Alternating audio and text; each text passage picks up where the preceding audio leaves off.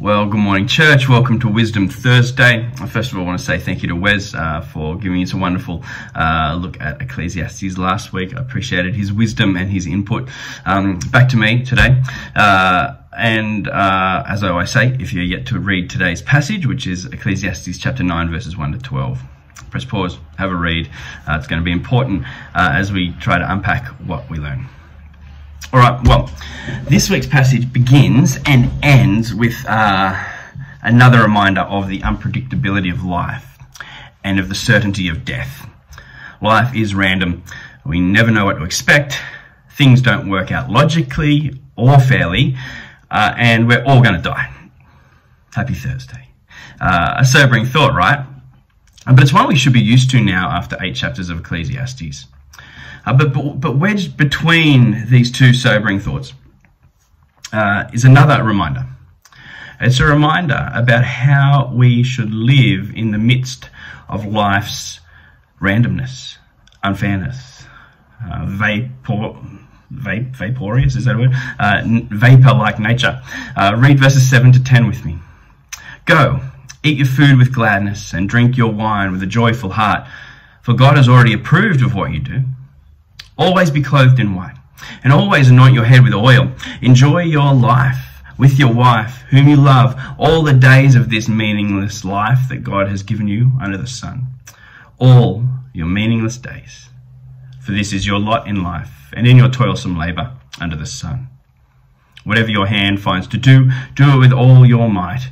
For in the realm of the dead, where you are going, there is neither working, nor planning, nor knowledge, nor wisdom. What do we see here? Well, life is random, so just give up. Don't bother trying anything of worth. No, we don't. Well, what about life is random, you're going to die, so milk everything you can out of it, because you never know when that moment of your death is going to arrive. No, we don't get that either, do we? It's not saying either of those things. See, the first is a nihilistic response, and the second is a hedonistic response. But what the teacher gives us in this passage fits somewhere pretty nicely in the middle. We see a form of godly and intentionally restrained enjoyment of the good things in life.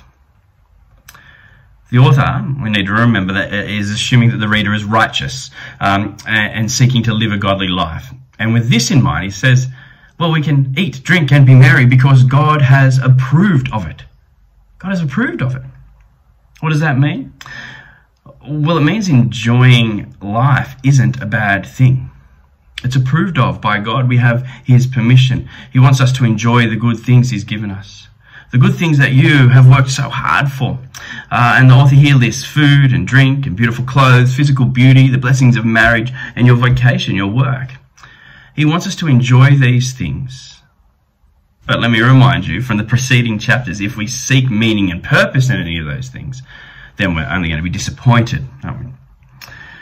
See, the randomness of life and the surety of death reminds us to enjoy all the good things that God has given us.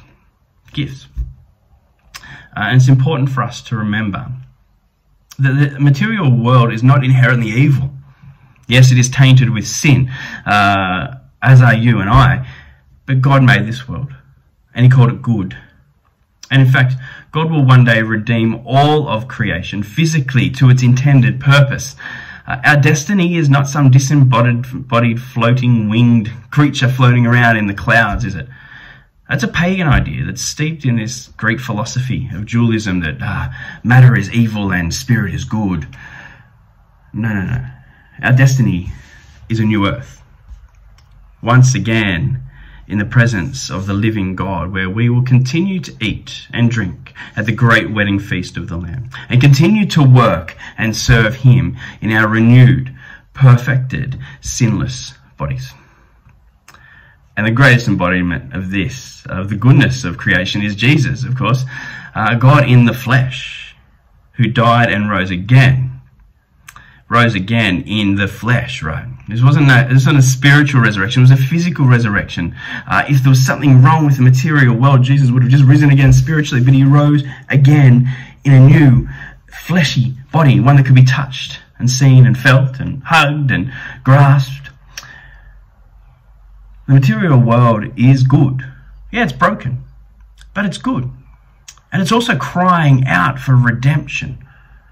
We look forward to the day when Jesus comes and restores all things. And in the meantime, we enjoy the good gifts that he has not only gifted us, but also approved of.